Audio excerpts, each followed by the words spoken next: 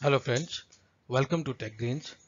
Today in the continuation of our series on Spark interview questions, we'll discuss what is Spark session. So guys, let's see what is Spark session.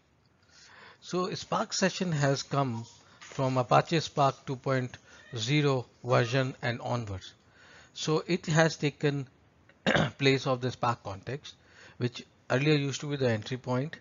Now, with the Spark 2.0 and onwards, Spark session is the new entry point for the Spark application. So it is the master of the Spark application, and it provides all the functionalities which were previously provided by Spark context in the previous versions of Spark. At the same time, Spark Session now provide high-level APIs to work on datasets and data frames.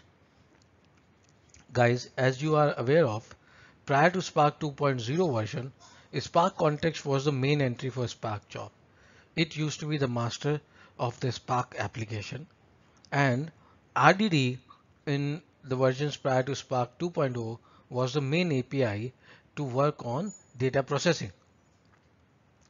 And RDD could only be created and manipulated using the Spark context. There was an inherent distinction how the different contexts were handled in the versions prior to Spark 2.0. For each and every kind of context, like SQL context, high context, streaming context, you will have to create different kind of Spark SQL, Spark streaming, or Spark Hive context. But now with the Spark version 2.0 and onwards, all these APIs are available in the Spark session directly. So Spark session is basically a high level abstraction on top of Spark context and other related contexts available in the previous versions. So now going forward with the version Spark 2.0 and now currently Spark 2.3 is available. Spark session is the single object which can be used to work with any kind of APIs to create and manipulate data frames, data sets, and other related services. Guys, let's see in this slide that how to create a Spark session. There's a Scala code, and this is how a Spark session is produced.